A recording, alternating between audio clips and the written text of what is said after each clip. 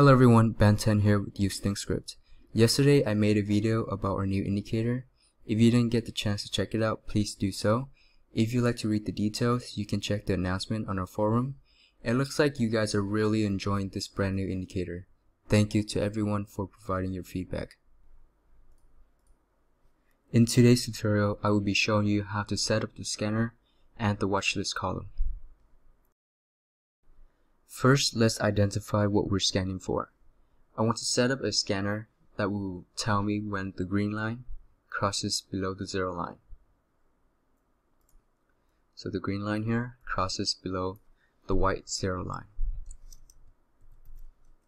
Okay, so switch over to the scan tab. This area right here should be empty. Click add and then study. Click on this pencil icon, delete. We're going to add a new condition, study,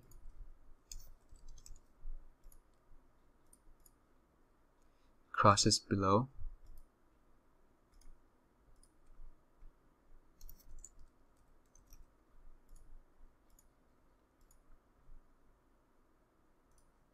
so make sure you have this right here, crosses below zero line.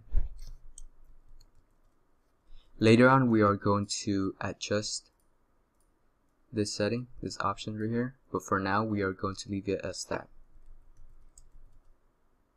Save and click OK. So right now I have this scanner that is going to scan for when the green line crosses below the white line, the white zero line. This right here is going to be the time frame. By default, it is always going to be scanned on the daily chart. You can change this to 4 hours, 2 hours, or 1 hour, or whichever time frame that is available under this list. Click scan. So right now there aren't any symbols, matching symbols, and I'm not surprised. I mean, the market has been up so much. Now we're going to save the scanner, save scan query, and then give it a name. For this one, I will name it BTD_daily. Save. Now let's set up another scanner, but for a different time frame. So click on this pencil icon again, edit, and then change 1 to 7. Why is that? Because there are 7 candlesticks on the hourly chart. So right now you would click 1 hour, click OK. This option will include extended hours. I don't like that, so I am going to uncheck it. This, it is up to you if you want to include extended hours or not. For me personally, I don't like it, so I'm not going to include this option. 1, 2, 3, 4, 5, 6, 7. Now we are going to save it. Since it is on the hourly chart, we are going to name it BTD hourly, then save. You can repeat this same process again for a different time frame of your choice. We can do the 4 hours. Since there are only 2 bars on the 4 hours, right? Scan, change that to 2 bars. So within 2 bars. Within 2 bars on the 4 hour will give me the most current, signal. Save it.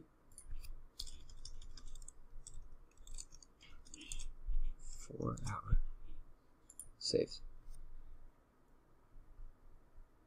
Now that you have all your scanners created and saved, all you have to do is go back to the screen, click here, load scan query, personal, and then choose from your saved scanners.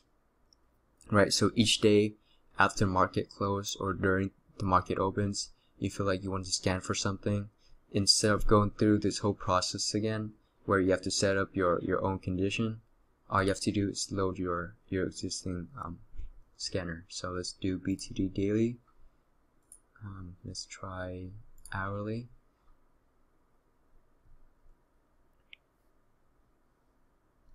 You already have the proper configuration for each time frame, so when you load one of these scanners, you shouldn't have to do anything else other than click on the scan button right here, or adjust the watch list you want to scan in. So the good thing about this is that you can scan in any watch list that you want. If you have your own personal watch list that you want to scan, for example right here, click scan, no matching symbols, you can switch to another watch list. A lot of these are provided by ThinkorSwim by default, so feel free to play around with it. Moving on to the watchlist column. What is a watchlist column? It is these columns here that are on your watch list. I mean, that's the simplest way I can put it. They provide additional insight into the stocks that you have on your watch list. For example, I have several watchlist columns here. For this one is called gap. It would tell me whether the stock has gapped up or down and by how many points. And then the relative volume. To add a new watchlist column, all you have to do is click on this tiny gear icon, right click on it, customize. In this search bar, click custom, and then choose any of these options. Double click on it and it will give you this window. Click on ThinkScript editor. In this box, you are going to paste the watchlist column code for the buy the dip indicator provided to you on the forum. Make sure to rename it. Let's say if you're going to be using it on the hourly chart, hourly. Change the time frame to 1 hour. Include extended hours or not, that is entirely up to you. For me personally, I don't use it, so I am going to untick and then click OK and then click apply. Since I already have mine added, I'm going to show it to you guys. So I have the 1 hour, the 4 hour, and then the daily.